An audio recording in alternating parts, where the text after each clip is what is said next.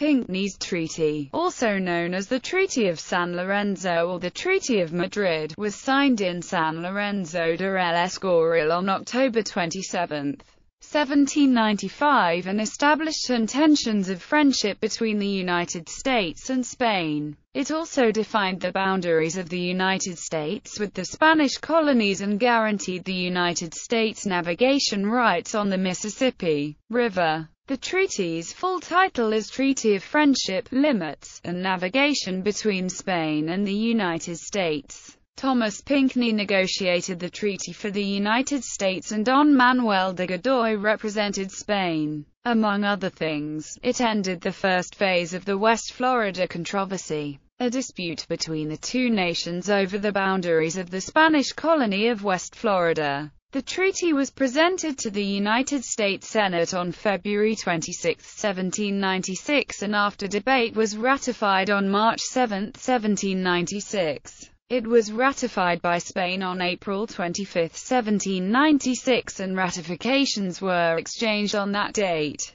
The treaty was proclaimed on August 3, 1796. Background: the Spanish acquired Florida and the southern coast along the Gulf of Mexico in the Peace Treaty of 1783. Florida had never been extensively colonized, but many British settlers and loyalists had left by 1785, and Spain sent in some soldiers but never sent settlers. Madrid had no plans for the future of Florida, which cost $30,000 a month for the garrisons, and realized the need to clarify the boundaries. The border with the U.S. was disputed. In 1784, the Spanish closed New Orleans to American goods coming down the Mississippi River. In 1795, the border was settled, and the U.S. and Spain had a trade agreement. New Orleans was reopened, and Americans could transfer goods without paying cargo fees when they transferred goods from one ship to another. Terms: the Spanish, led by Manuel Godoy, were willing to negotiate with the United States, mainly from fear of a U.S.-British alliance, which seemed imminent with the Treaty of 1794, rather than because of the recently signed Peace of Basel, which had ended the war between Spain and France. By terms of the treaty, Spain and the United States agreed on the southern boundary of the United States with the Spanish colonies of East Florida and West Florida. It was a line beginning on the Mississippi River at the 31st degree north latitude drawn due east to the middle of the Chattahoochee River and, from there, along the middle of the river to the junction with the Flint River and, from there, straight to the headwaters of the St. Mary's River and, from there, along the middle of the channel to the Atlantic Ocean.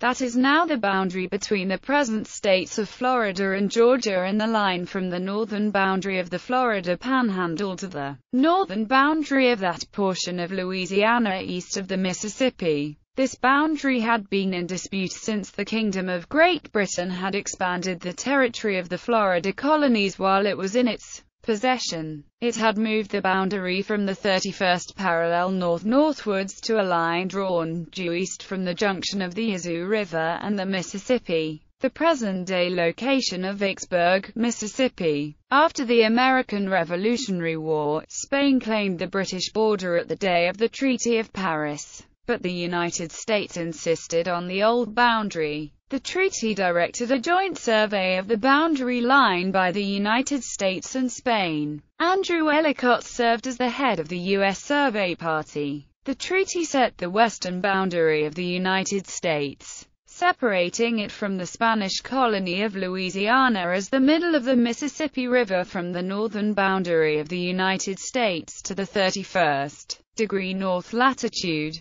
The agreement, therefore, put the lands of the Chickasaw and Choctaw nations of American Indians within the new boundaries of the United States. The United States and Spain agreed not to incite native tribes to warfare. Previously, Spain had been supplying weapons to local tribes for many years. Spain and the United States also agreed to protect the vessels of the other party anywhere within their jurisdictions and to not detain or embargo the other's citizens or vessels. The treaty also guaranteed navigation of the entire length of the river for both the United States and Spain. The territory ceded by Spain in this treaty was organized by the United States into the Mississippi Territory in 1798. Manifest Destiny. Grant argues that the treaty was critical for the emergence of American expansionism because control of the Natchez and Tombigbee districts were needed for America's dominance of the Southwest.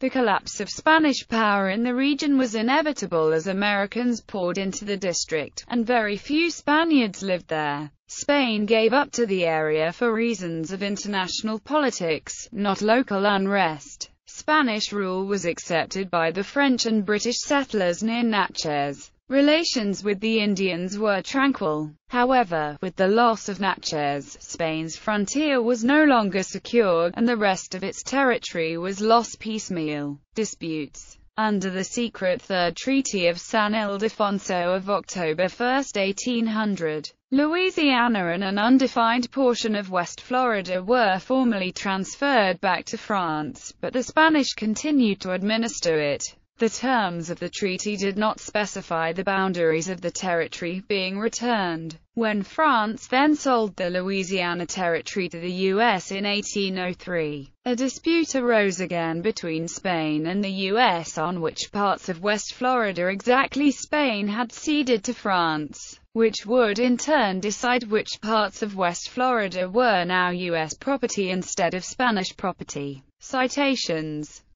Samuel Flagg Bimus, Pinckney's Treaty. A Study of America's Advantage from Europe's Distress, 1783–1800.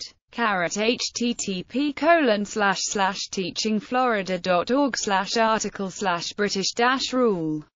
Gerard H. Clarfield's Victory in the West. A Study of the Role of Timothy Pickering in the Successful Consummation of Pinckney's Treaty. Essex Institute Historical Collections 101.4. 333+. http://avalon.law.yale.edu/18th/sp1795.asp Avalon Project of Lillian Goldman Law Library at Yale University. O'Brien, Greg 2002. Choctaw and Power. Choctaws in a Revolutionary Age, 1750–1830. University of Nebraska Press. Raymond A. Young, Pinckney's Treaty, A New Perspective, Hispanic American Historical Review, November 1963, Volume 43 Issue 4, pp. 526–539.